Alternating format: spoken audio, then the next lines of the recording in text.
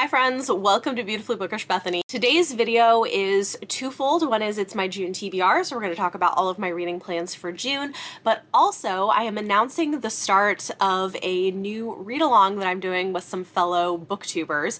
We don't have all of the details planned out yet, but we do have the first book of the read-along we're doing, where we will be picking up some classic, or I guess you could say vintage, lesbian romances and discussing them, which I think is going to be a really good time. June is Pride Month, and so it seemed like the perfect time to launch this read-along, and of course you are going to see lots of queer books in my TBR for the month.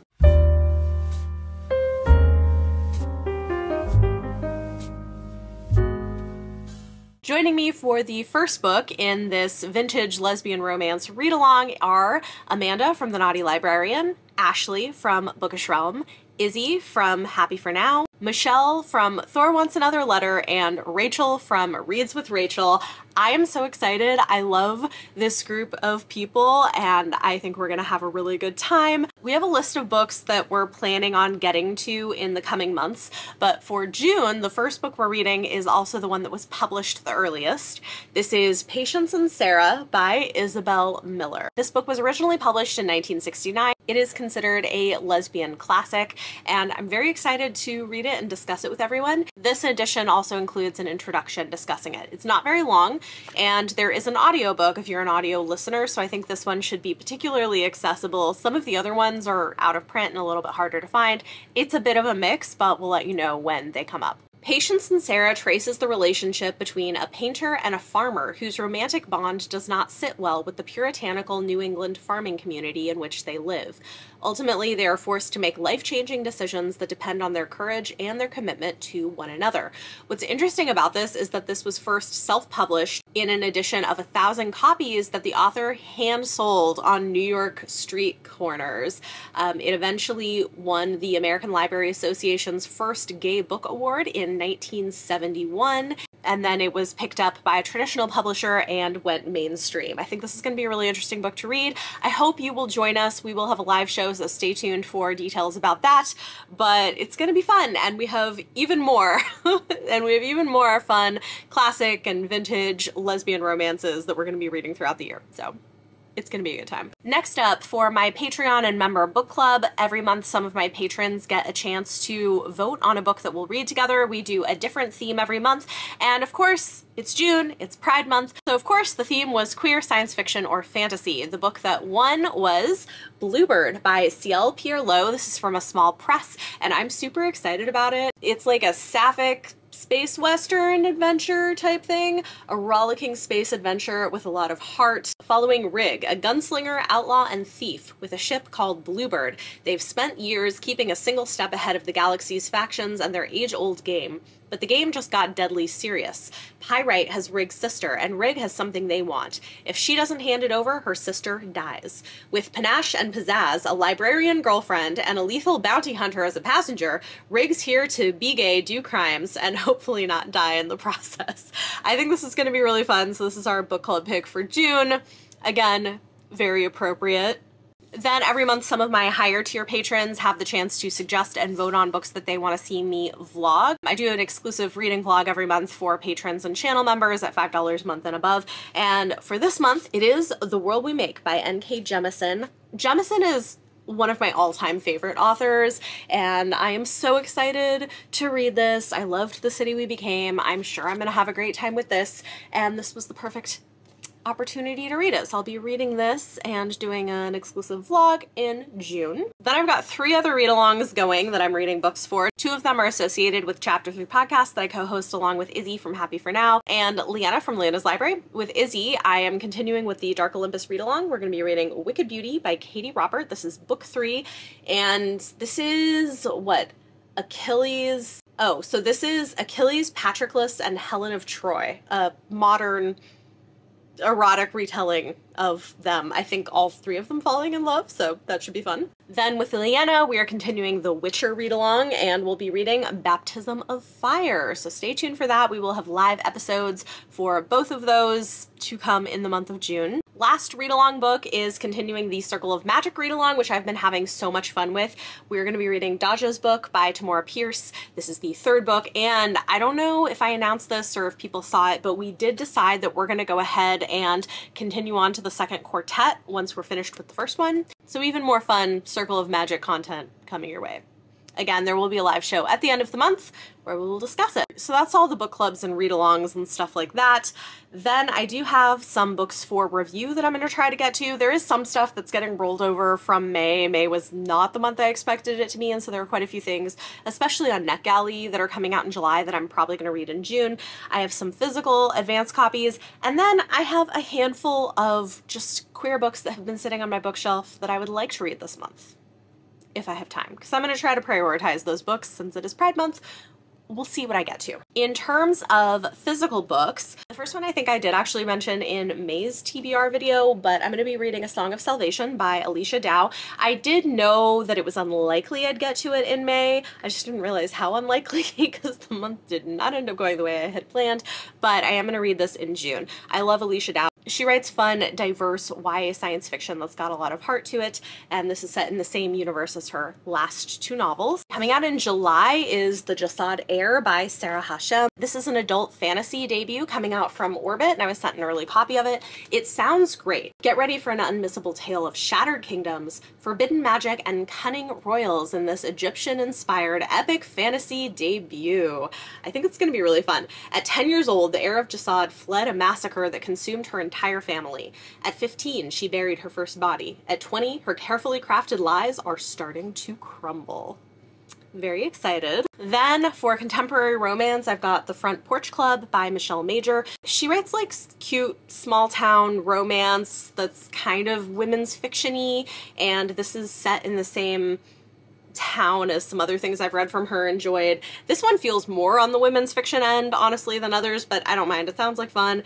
They have nothing in common except a need to start over. This one follows two women who were enemies but become friends, and then I think they also find love. I don't know. I think this is definitely more on the women's fiction end, but I like her writing. I think it'll be fun. And then lastly, one that I might try out just because it's pretty short is Flight and Anger by Nicole Corner-Stace. This goes on sale June 13th, and I was sent an advance copy from Tachyon Press. So it says it's from the world of the breakout novel Firebreak, which I have not read, an exciting new adventure of corporate corruption, dangerous flight, and uncertain loyalty. After a daring escape from a prison lab, two young modified soldiers arrive in a freezing cold city where they have no resources. With time running out, a sinister handler pitting the operatives against each other will be the biggest threat to their mutual survival. Yeah, it could be fun. It's under 200 pages, so I may try that out. And then the three queer books that I just grabbed from my bookshelves that I've been wanting to read that I may get to. There are others, but these are some of them. I was recently gifted the third Tea Dragon book, The Tea Dragon Tapestry by Kay O'Neill. I love these. They're so cute and sweet and heartwarming middle grade queer graphic novels. I mean, like, oh my god, they're so cute. The little dragons grow tea out of their heads.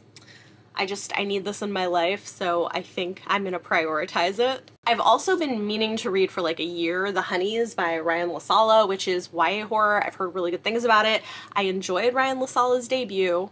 I think it is time that I pick this up, so I might try to do that. And then another one that looks fun is Margo Zimmerman Gets the Girl by Brianna R. Shrum and Sara Waxelbaum. This is like a YA sapphic romance that just sounds really adorable. It's got a girl who is great at everything she does. She has 3 swim team records, is student body president, and has her whole future figured out until a game of spin the bottle gone awry leads to an epiphany. She's gay.